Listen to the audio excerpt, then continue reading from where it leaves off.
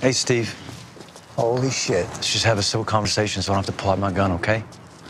Sounds good. Because I'll do it, and you know that, right? Saying some pretty awful things about you, Shane. Yo, I did some pretty awful shit, Steve.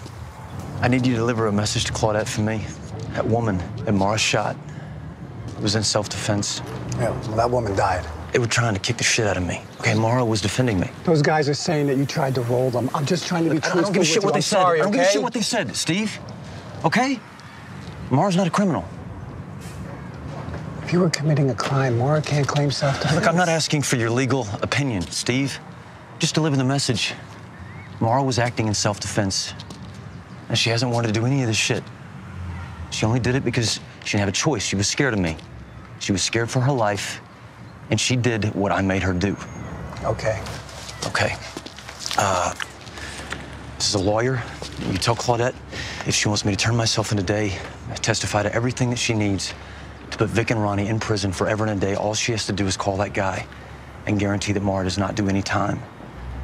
Now I'll check in with him in 4 hours. And as soon as I get the word that Mara's clear of any and all charges, I'll walk into the barn myself. How'd he seem? Calmer than I'd be, but worried. He just wants to protect Mara. Thanks for bringing this to us right away. Of course.